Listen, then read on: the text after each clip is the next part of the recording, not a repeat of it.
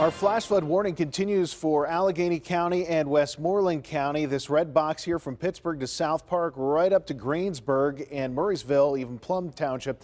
And this is where we've had incredible amounts of rainfall. By radar estimates, 1 to 2 inches of rain over the past few hours have fallen in this area. It's been a slow-moving, heavy rain that is finally starting to push to the east and dip down to the south. So some of the heavier rain is going to be moving towards Mount Pleasant. But this box is where we have our flash flood warning, and this is in effect up until 1:30 a.m. So we have a couple hours left on this one, and you can see that right now the heaviest of the rain is in Connellsville down to Sewickley. Greensburg seeing some very heavy rain, Youngwood, and areas like Hannistown as well as North Huntington. This is where the heavy rain is, so it's starting to shift outside of that box. But even though that rain is moving out, the water that's already fallen has to move its way to the lowest spot. So sometimes flooding is a little bit behind the actual rainfall. So keep that in mind if you're doing any traveling in this area. Don't try to pass through water-covered roadways. We have two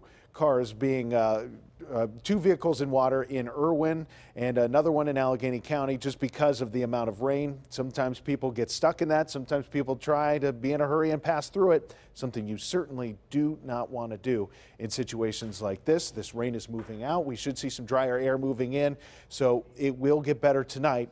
We just have a couple hours left on that flash flood warning. Now 67 degrees in Pittsburgh, 64 in Butler, Ford City 68. So temperatures up to the north in the mid to upper 60s. Down south it's closer to 70 to the mid 70s. As you can even see 75 degrees in Morgantown.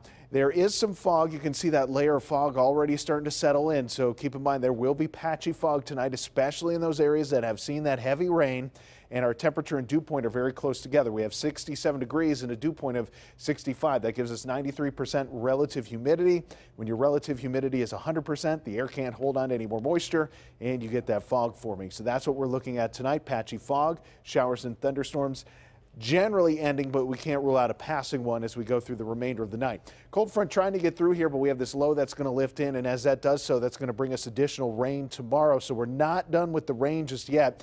It shouldn't be quite as heavy as today. However, you can't rule out one or two of those trying to get heavier. But you can see 3 p.m. scattered showers. Most of it looks like the heaviest of the rain off to the east. And then as we get into the evening, this is going to be wrapping up. And I think Thursday overall looks better. Mainly dry conditions.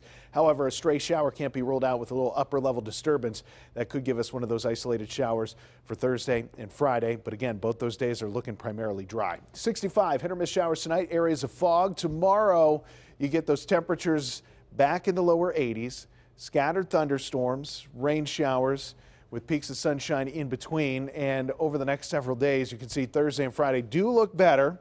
Can't rule out that isolated rain those days, but once we get into the weekend, we'll keep those temperatures in the mid 80s.